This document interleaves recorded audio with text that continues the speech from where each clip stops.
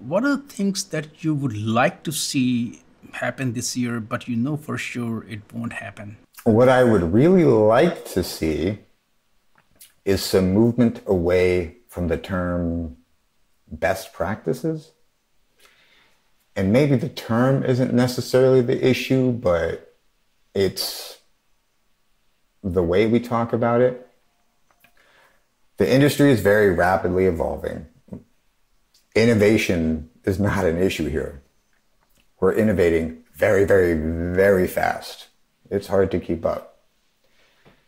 But what happens is that I like to say, like, today's best practices are tomorrow's no, no, no, no, no. And what happens is that, the popular opinions or, the big kids at the table say, this is the way to do it. You could say that's platform engineering. You could say that's a microservices architecture. You could say that's, any number of things that we're doing today. And so we can spend all this time learning what I'll just say are kind of ephemeral with best practices, but in reality, every company has different hurdles and different obstacles.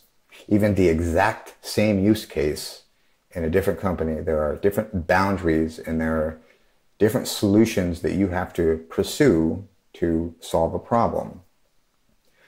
You can think of something like using self-hosted runners in a public GitHub repo, where GitHub themselves may say, no, no, no, this is a bad idea, we don't recommend it. But there are use cases where you may need to do that. You'll have to take some extra steps to really secure that, to make it less vulnerable. But there are some things that would require doing some things that may be unpopular in that sense, versus are we just going to write an entire framework to hopefully qualitatively mock some production setup that we're doing, or we can just figure out how to secure this and this is actually makes the most sense for our particular use case in our company at this point in time. You look at, for example, Ansible, where there are common practices, but to say this is the way you should always do it, I love that the project doesn't really go there, because the reality is you need to do what works within your organization and what's going to make it happen. So what I think is really a better strategy, in my opinion, is what is our problem-solving methodology? How do you approach a problem, and how can you zero in on what would be your best practices for your particular use case? Sometimes that could be Kubernetes. Sometimes it's going to be a very simple 3-tier architecture, and that's okay, despite all the big kids at the table pitching Kubernetes being the thing you have to do. It's not always what's best. Platform engineering. I've said this before in interviews with you, that one thing that seems to get looked past is the amount of scale you kind of have to be at for that to be a useful practice. If you're a smaller company, SMB, startup,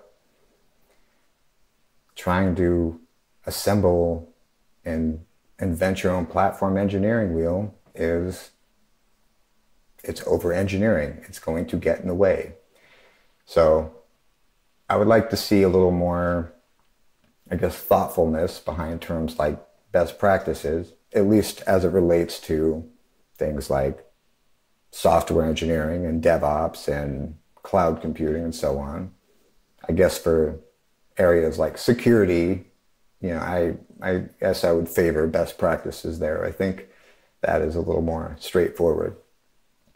But in the world that I'm in, we have to get creative about how we piece together, and we have to try new things. We have to experiment new things. And this is where innovation comes from. And when people go beyond that boundaries and challenge these status quos of so-called best practices, is when some of the coolest stuff emerges and then becomes the next best practice.